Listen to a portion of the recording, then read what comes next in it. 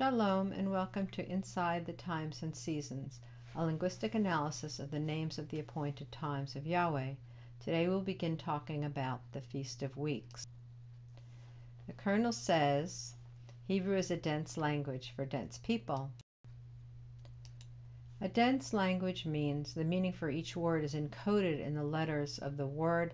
This is an idea that's unique to Hebrew. Each letter has a picture, and those pictures put together help us to understand the word. There is also a system of related roots that gives a deeper meaning to each word, and that is what we will be concerned with. Also, the grammar of the language compresses many ideas into one word unit, and we're covering that in a different series. A dense people means, this is a festival of weeks. In Hebrew it's called shavu'ot. It is the center of the festivals. We have 3 festivals which we've already covered in our early spring. Shavu'ot occurs close to the middle of the summer, of the harvest time. And then we have the fall festivals which appear in the fall. Shavuot occurs after we've counted the Omer for 7 weeks, and we come to the 50th day, and so it's sometimes called Pentecost in English. Pentecost means 50. There are 3 different names for this festival week, such as Shavuot, Bikurim, which means first fruits, and Hakatzir, which means a harvest. So we'll cover all those different names in this presentation. And we always want to remember that every festival occasion is considered to be a remembrance from the Exodus from Egypt.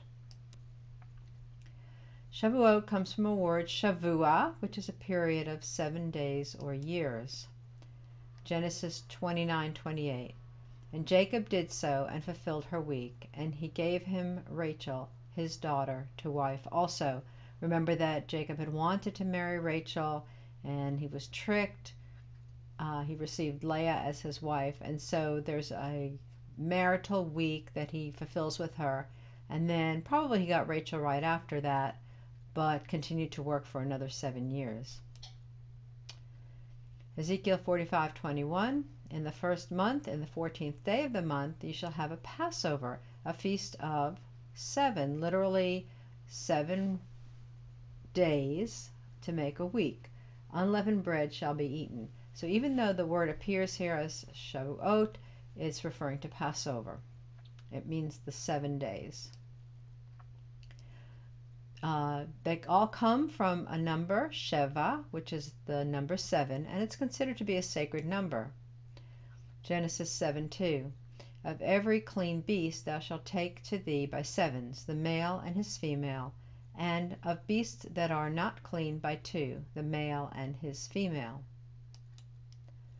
Zechariah 4:2. And said unto me, What seest thou? And I said, I have looked, and behold, a candlestick all of gold, with a bowl upon the top of it, and his 7 lamps thereon, and 7 pipes to the 7 lamps which are upon the top thereof. So it's describing what we call the menorah. It has 7 candlesticks, and you see when we have the icon at the beginning of the series that there is a menorah there, and each of the feasts is pictured as one candlestick on that menorah. These are the 7 lamps. The root also by extension means to swear, because oaths are considered to be sacred. Genesis 24:9. And the servant put his hand under the thigh of Abraham his master, and swear to him concerning that matter. Psalm 89:35. Once I have sworn by my holiness that I will not lie unto David. So it is the same root, shinvet ayin. In a noun form, shavuah, the accent shifts from shavua to shavuah. We see that it is an oath or a promise. In 2 Samuel 21:7. But the king spared Mephibosheth, the son of Jonathan, and the son of Saul, because of Yahweh's oath that was between them, between David and Jonathan, the son of Saul.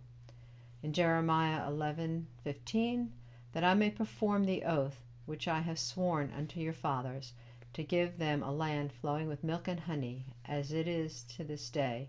Then answered I and said, So be it, O Yahweh. So we're going to look at some of the cognate roots for shavu'ot. And remember that these are roots which are related to each other by linguistic rules of sound shift. Some of the cognate roots of sheva are sava with a sin vet ayin, shabach, shin bet chet, and tseva, tzadi vet ayin. Sava means to be full or to be satisfied. Deuteronomy 8:10, When thou hast eaten and art full, then thou shalt bless Yahweh your God for the good land which he has given to you. Psalm 17:15, As for me, I will behold thy face in righteousness. I shall be satisfied when I awake with thy likeness. Proverbs 30:15, There are 3 things that are never satisfied, yea, 4 things. Say not, it is enough. In verse 16, the grave, and the barren womb, the earth that is not filled with water, and the fire that saith not, it is enough. The root shabach means praise. Psalm 63:3, Because thy loving kindness is better than life, my lips shall praise thee. Tzava means to be colored as by dye. Judges 5:30, Have they not sped? Have they not divided the prey, to every man a damsel or 2? To Sisera a prey of diverse colors of needlework, of diverse colors of needlework on both sides, meat for the necks of them that takes the spoil.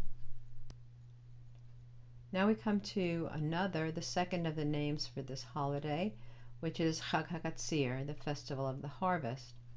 Exodus 23:16, And the feast of harvest, the firstfruits of thy labors, which thou hast sown in the field, and the feast of ingathering, which is in the end of the year, when thou hast gathered in thy labors out of the field. This is behind Exodus 23:15, which is talking about Passover. And these 3 holidays together are the holidays which all the men were required to go up to Jerusalem. They are Passover, this festival of weeks, this festival of the harvest, and then the festival in gathering, Pesach, Shavuot, and Sukkot. These are the 3 holidays that are mentioned for the requirement to go up to Jerusalem. The name Katsir comes from a root katsar, which means to be short, shorten, and by extension to reap or harvest. Proverbs 10:27, The fear of Yahweh prolongeth days, but the years of the wicked shall be shortened. Isaiah 59:1, Behold, Yahweh's hand is not shortened, that it cannot save, neither his ear heavy, that it cannot hear. Leviticus 19:9, When ye reap the harvest of your land, thou shalt not wholly reap the corners of thy field, neither shalt thou gather the gleanings of thy harvest. Ruth 2:5, Then said Boaz unto his servant that was set over the reapers, Whose damsel is this? A parent root is a 2-letter phoneme, which is a sound which expresses an idea but may not be a word by itself. The parent root for katsar is ketz, kuf tzadi, and it is a word by itself. It means end of space or time. Genesis 6:13, And God said unto Noah, The end of all flesh is come before me, for the earth is filled with violence through them, and behold, I will destroy them with the earth. In Psalm 119:96, I have seen an end of all perfection, but thy commandment is exceedingly broad.